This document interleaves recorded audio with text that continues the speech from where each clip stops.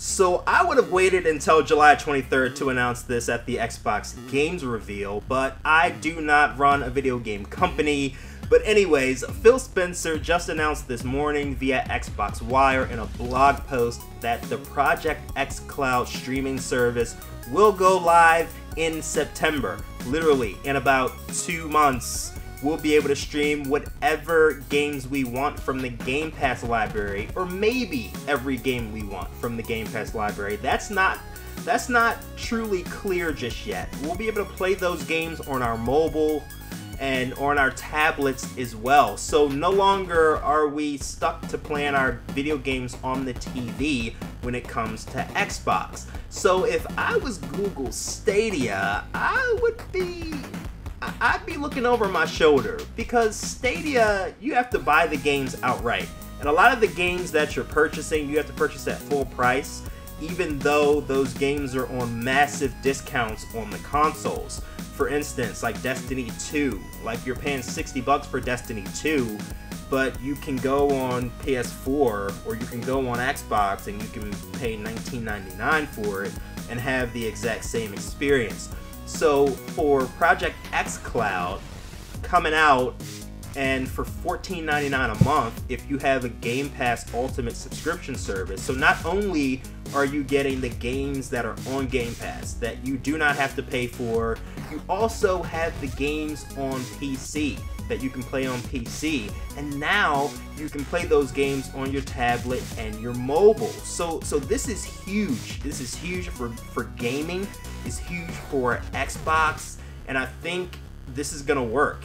Game Pass is already working. There's no doubt that it's going to work, but I think this is really going to change gaming. Like, Xbox is doing a lot of really good things despite, you know, them not having a bunch of strong first-party titles. Hopefully that gets rectified on July 23rd.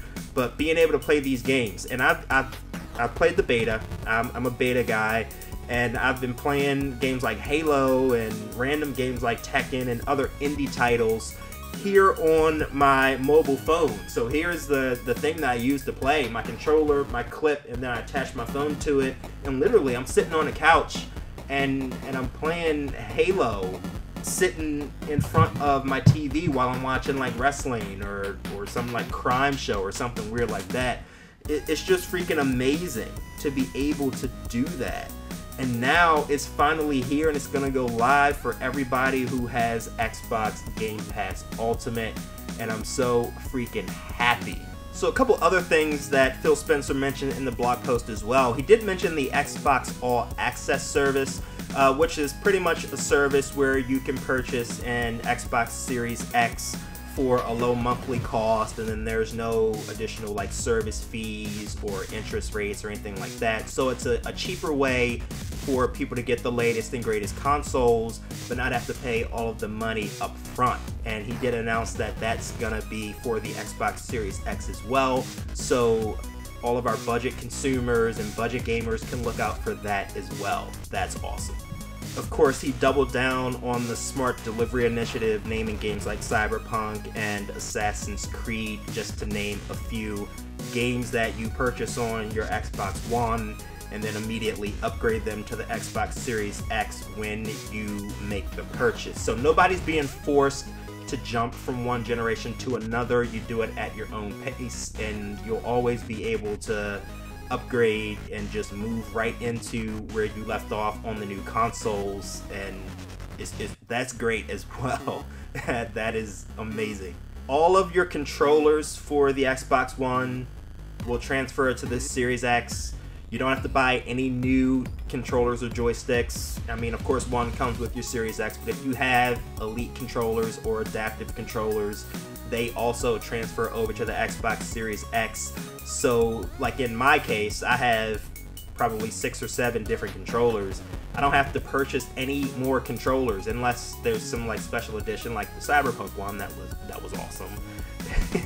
And last but not least, he talked about backwards compatibility. Just want to cover the important things here. But he made sure to mention that 4 generations of games are going to be available on Xbox Series X on day 1. That means that you can go back and play. Maybe not the full library of games, but you can go back to games on the 360, the Xbox One, and the original Xbox as soon as the Xbox Series X drops. That means that the game library is massive at launch. So not only will we have new games, not only will we have Xbox One games, all of the classics as well will be available on Xbox Series X. And this is making me so happy. Xbox is doing a service to us gamers, and they're doing an amazing job. I'm so happy, and that's my rant for today. I'm just happy. I'm a happy gamer. I'm a happy gamer, and I'm gonna have all the consoles anyway, but I'm a happy gamer. So thanks for watching, guys. This is NT Certified. What do you guys think about XCloud? Are you playing XCloud? Do you plan to play XCloud? Will this convince you to buy an Xbox Game Pass Ultimate service? Let me know in the comments below, and I'll catch you guys in the next one. Peace.